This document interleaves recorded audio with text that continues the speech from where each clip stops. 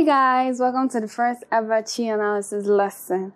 The topic of this lesson is Introduction to Structure Analysis. In this lesson, I will be introducing you guys to the course Structural Analysis. We'll be looking at three basic subtopics, which are classification of structures, connections, and role of structural analysis in structural engineering projects. Without further ado, let's dive into today's lesson. The first question for today is, what is structural analysis? Before we can answer this question, we first have to know what structures are. A structure is a body subjected to a system of loads, and deformation takes place and resistance is set against the deformation. First of all, we're going to be looking at what loads are and what deformations are. Loads, when I talk about load, basically loads are heavy or bulky things that is being carried or about to be carried. But in structure, we see load as external forces acting on a body. Now, we're going to be expatiating more on loads in the next lesson. But for now, we're just going to give the definition and know what loads are. Moving on to deformation. Deformation is simply the change in shape of a body caused by the application of a force, which we know as load. So let's take a very quick example to clarify what deformation is. An example that everyone can relate with. So a rope line, for example, which is usually straight, and it's straight because there is no load applied to it. But when a load is applied, let's say a heavy, not necessarily heavy, a wet duvet is hung on the rope line, it tends to take another shape. Before it was this shape, now it's taking this shape. Now we can say that deformation has occurred. This type of deformation is called bending, and there are different types of deformation. It could be bending, it could be twisting, it could be shearing, and so on and so forth. Also, we can simply say that structures are means of transferring loads from a certain point to some other points. They could be statistically determinate or indeterminate. In subsequent videos, I'm also going to explain what statistically determinate or indeterminate structures are.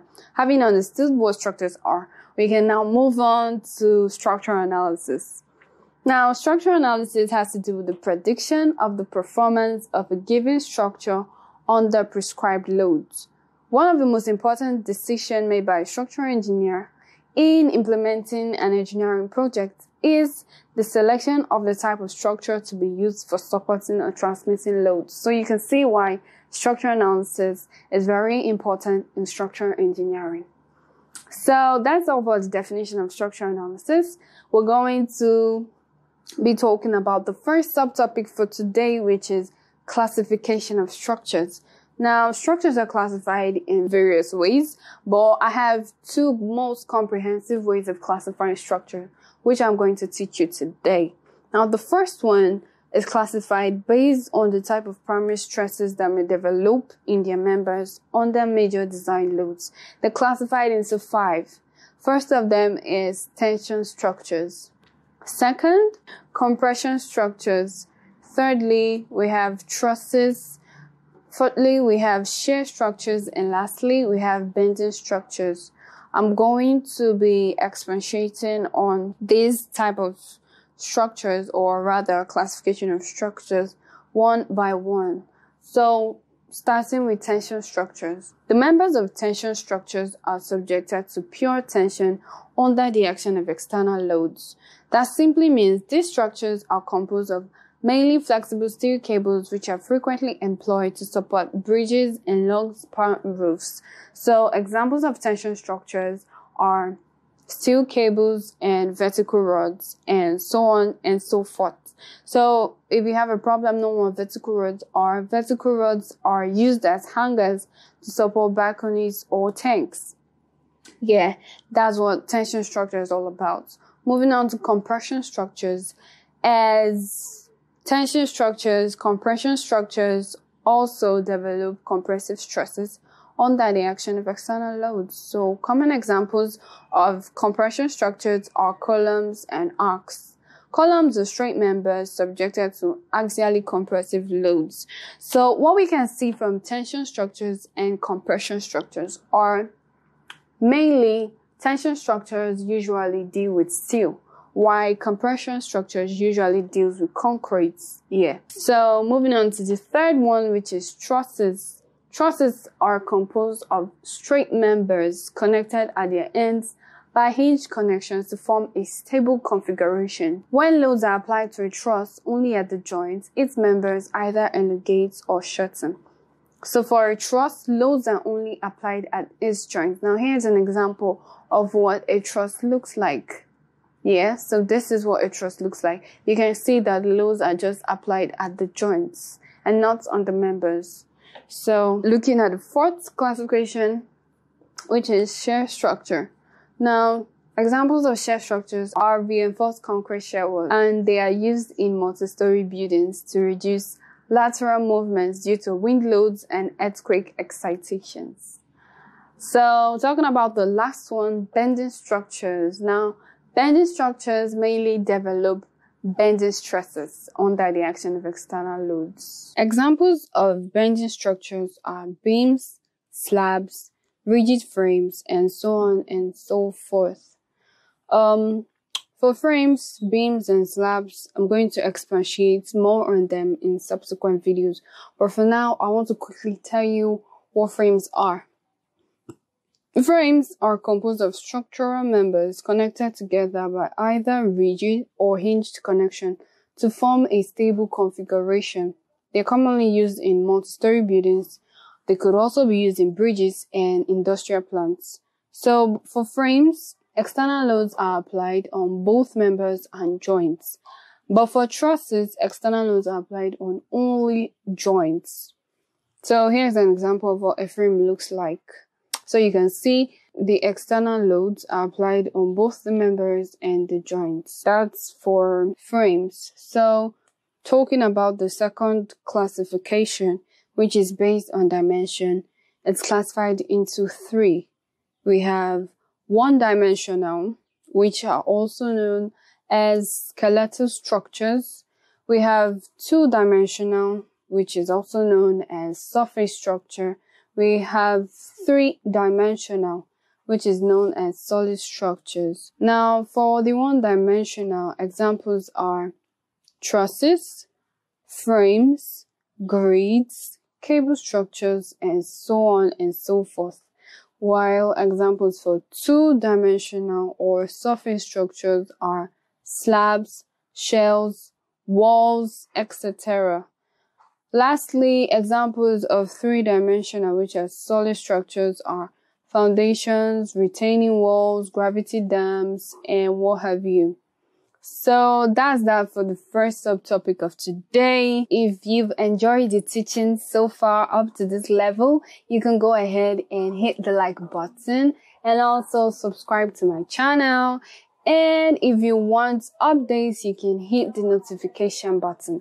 If you have any questions or anything you want to say to me, you can always drop your comments in the comment section.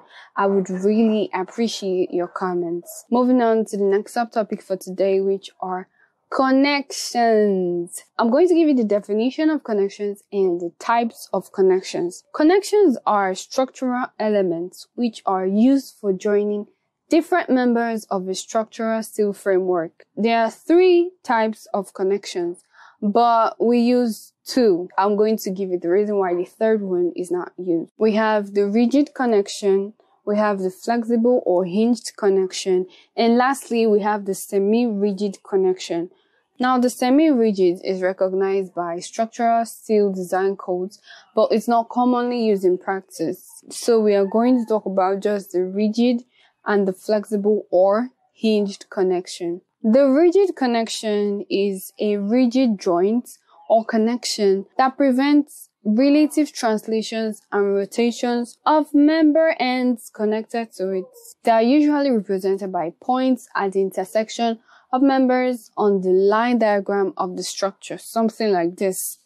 You would see that they are represented by points. Those are rigid joints which prevent relative translations and rotations. If you have a rigid joint The member will not be able to rotate nor translate. Talking about the hinged joints or the flexible joints. This connection prevents only relative translations of member ends connected to it. That is, all member ends connected to a hinge joint have the same translation but may have different rotations. What this simply means that it prevents just translations. So the members can rotate, but they might not rotate in the same way. Such joints are capable of transmitting forces but not moments between the connected members. They are represented by small circles at the intersection of members on the line diagram of the structure. For the last but not the least subtopic we have today, which is role of structural analysis in structural engineering projects. It's not new that structural analysis is an integral part of any structural engineering project. I'm going to use a flowchart to demonstrate the role of structural analysis in structural engineering projects. This flowchart is simply going to show you the various phases of a typical structural engineering project. We have 6 phases. The first phase is the planning phase. The second phase is the preliminary structural design phase. The third phase is the estimation of loads. The fourth phase is the structural analysis. The fifth phase is the serviceability and safety check phase, while the last phase is the construction phase. I'm going to be explaining all the phases I just mentioned in details. Planning phase. We will talk about planning phase. This is like the most important phase in any structural engineering project. This phase usually involves the establishment of the functional requirements of the proposed structure. Also involves the consideration of the type of structure. You could consider using a truss or a rigid frame. Just consider the type of structure that may be feasible. Also, the types of materials to be used. It could be structural steel, could be reinforced concrete, it could be both. It may also involve consideration of non-structural factors such as aesthetics, environmental impacts of the structure. This stage requires knowledge of construction practices and thorough understanding of the behavior of structures. If you do not have a good understanding of structural analysis, then you cannot move on from the first stage. Talking about the second stage, which is preliminary structural design. In this stage, the sizes of the various members of the structural system selected in the planning phase are estimated based on approximate analysis, past experience, and code requirements. What this simply means is that from the first stage, we selected sizes of various members of structural system. So in this stage, in the preliminary structural design stage, those various sizes of members are estimated based on approximate analysis, past experience, and code requirements.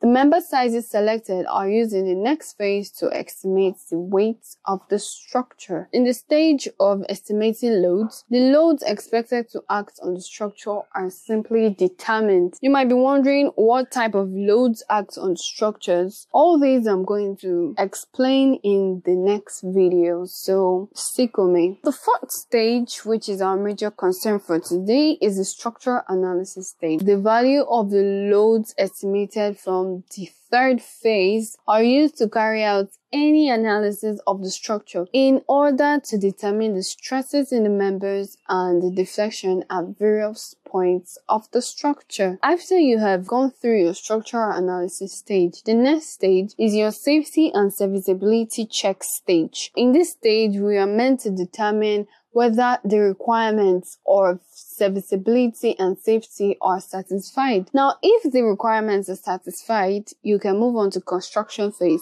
But if they are not satisfied, you revise the structural design. What revising the structural design simply means is that if the code requirements are not satisfied, then the member sizes are revised, and phase 3 through 5 are repeated until all the safety and serviceability requirements are satisfied. Meaning, if your serviceability check and safety requirements are not satisfied, you go back to your phase 3, which is estimation of loads. You estimate your load again, you carry out structure analysis, and you check.